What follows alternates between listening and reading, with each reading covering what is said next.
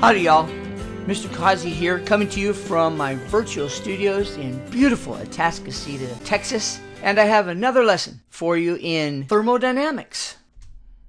In this lesson, you are going to learn about chemical thermodynamics, energy, enthalpy, entropy, and much, much more. Chemical thermodynamics is the study of energy, or the transfer of energy in physical and chemical changes. Every time there's a physical change or a chemical change, there has been some kind of energy change. Either energy has been released or energy has been absorbed, but there's a change in energy. And it either goes from the system into the surroundings or from the surroundings into the system. And three questions we need to ask when we're thinking about chemical thermodynamics. And that is, what is energy? What is the system? And what are the surroundings? So let's define those. Energy is the ability to move or change something. And I know a lot of times you have been told energy is the ability to do work. That's not a very good definition. What you really need to remember is that energy is going to be the ability to move something or change something. And there are two types: potential energy, which is stored energy, and there is kinetic energy, which is the energy of motion and something has happened. And internal energy is the sum of all the possible forms of energy in a system. That's the energy in the system, and energy or internal energy cannot be measured.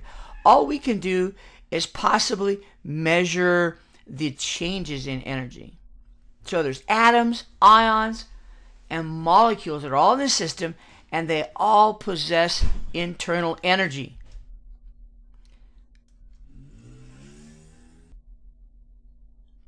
The internal energy is independent of the pathway used to reach that state. So, what is a state function? A state function is a property dependent only on the state of the system. What condition is that system in, and not the pathway. Things like pressure and temperature. So let's define the system. The system is whatever is being observed, and then the surroundings is everything else.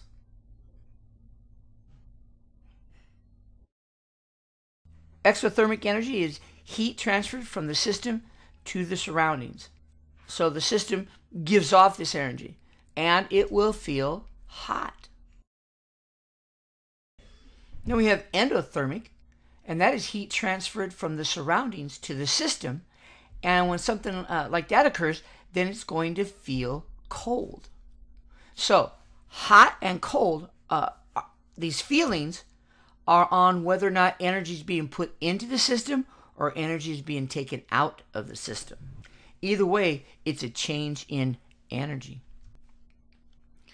Now, heat, represented by the symbol Q, is the transfer of energy measured in calories or joules.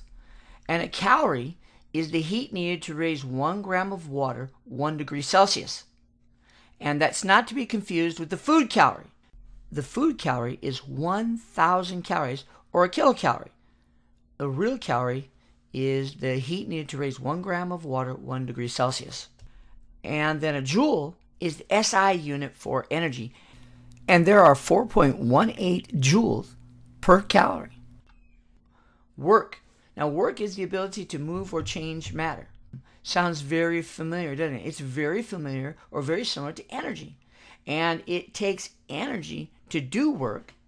And work can't happen without energy. But work has not occurred if something doesn't move or change.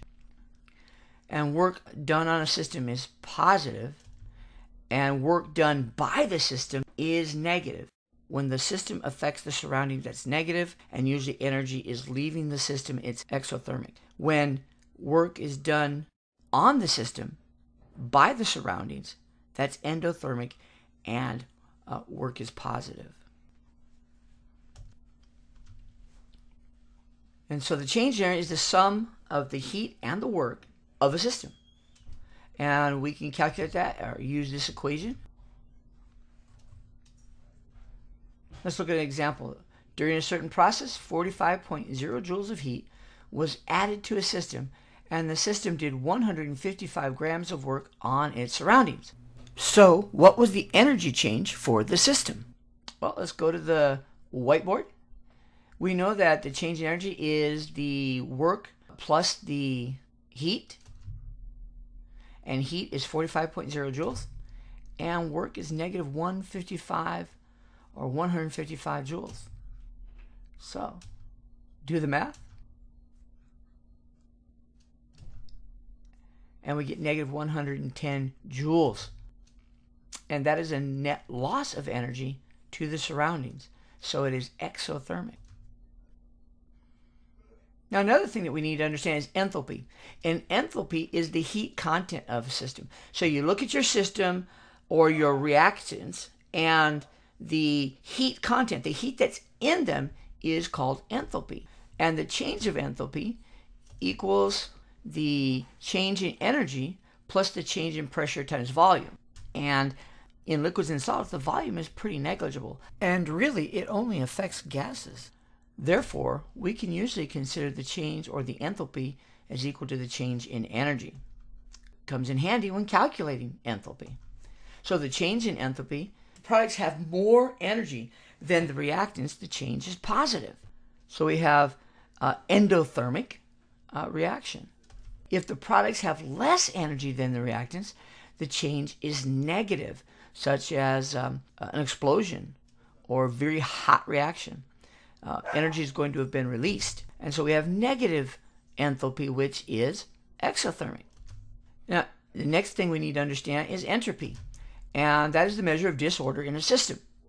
And the second law of thermodynamics says that entropy is always increasing, which means we're always going more to disorder and not towards order. But both are occurring. Negative entropy and positive entropy are both occurring.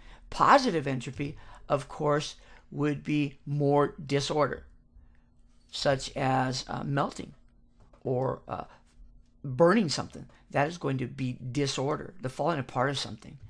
And negative entropy would be order, which is less disorder. And that would be something like freezing. Freezing creates an order of the molecules, the water molecules, or the substance that's freezing becomes more orderly, therefore less disorder, and that's negative entropy. All right, let's recap.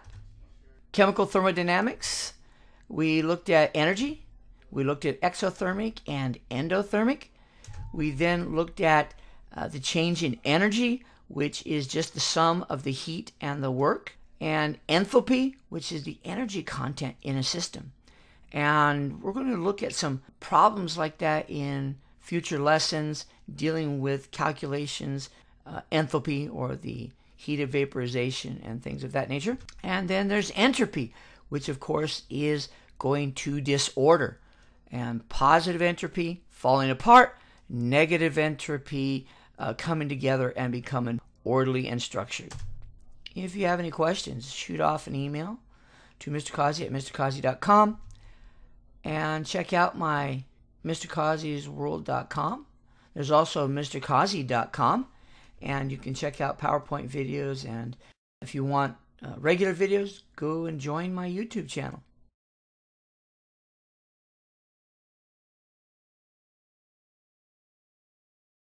Happy ions, everybody.